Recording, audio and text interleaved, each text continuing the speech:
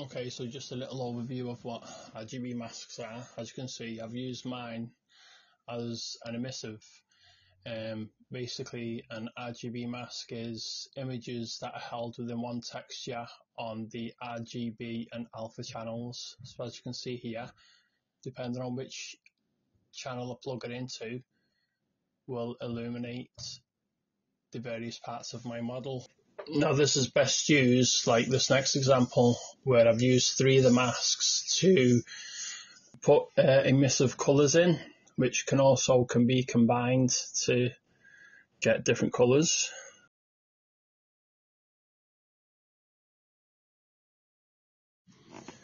So let's get started. Okay, so the first thing you need to do is make sure your model has a UVW unwrap. I've just done the basic one, I've not tweaked it or anything. Mine's just, it's good enough for the job, so this is mine. Right, okay, setting up the model for the mask. Now there's lots of different ways to do this, but I found this way easy. Normally you could use the UVs that you've done earlier on, but it means you'd have to take out all the lines and stuff that you didn't want by hand, which is a pain. So this way you'd highlight any polygons that you want to change in your RGB mask. So anything that you might want to change, you would do this. Just give it a basic material, nothing special, just any material. And then you'd bake it out as shown here.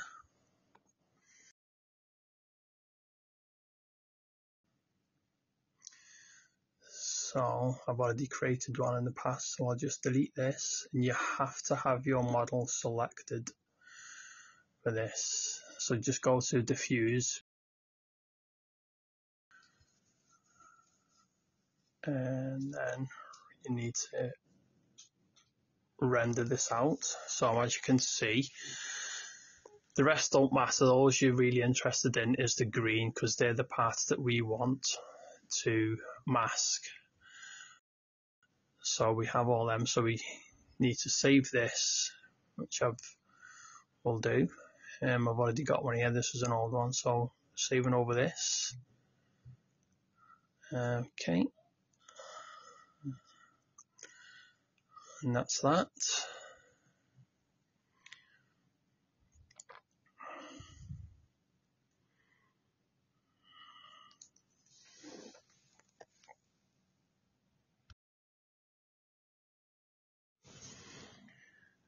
Okay, so I've imported the mask texture bake into Photoshop, and now I just have to multi-select all these green parts. Make sure we get all these. Okay, now what we need to do is we need to paint everything else black, because that's the part we don't want. So we'll just make this brush bigger so we don't have to mess about. Right, I need to invert it. So you select all the green, then you want to invert it, and then make sure you're on the colour black, and then just black it all out. Then you want to invert it again, so that'll be all the green parts selected, and then you want to change that to white, because this part is what will be seen, and we colour them in white. And that's that part done.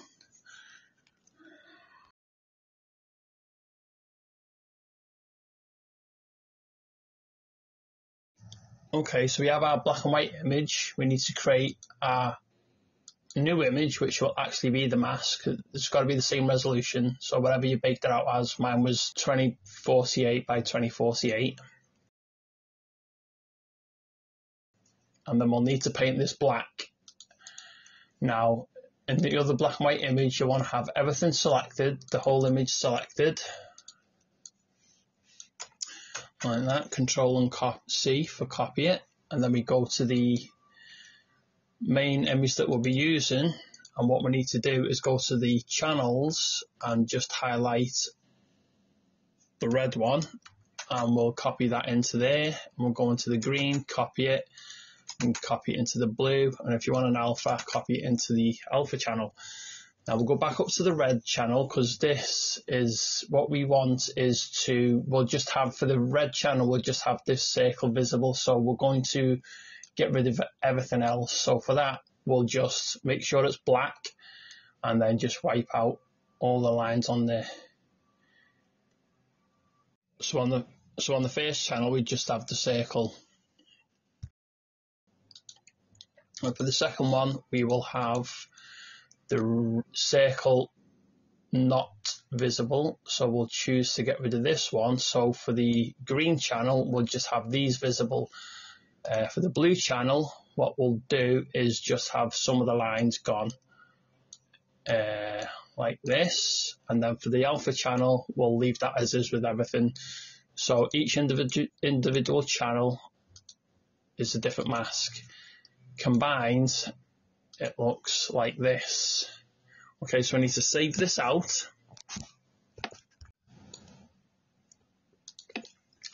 Make sure the mode's in 8-bit colour and RGB, and then save it as a Targa file.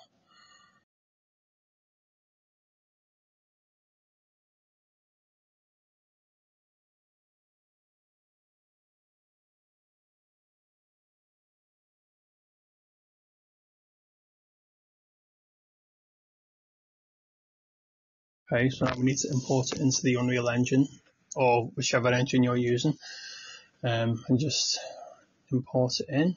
Okay, that's not the correct one, that's the old one that I had. I need the TG Targa one. Where is it? Okay, there it is. Right, okay, if we have a look at this then, and as you can see, if we display each channel individually, we can see the white is the area that will be used, the black is not going to be used. So within this one material, we have 4 different varieties. And remember, the alpha channel does cost a bit more data to that texture, so only use that if you have to. So that's okay, so this is my model, and as you can see, I've use my emissive mask, and you just drag that into the material editor and hook it up.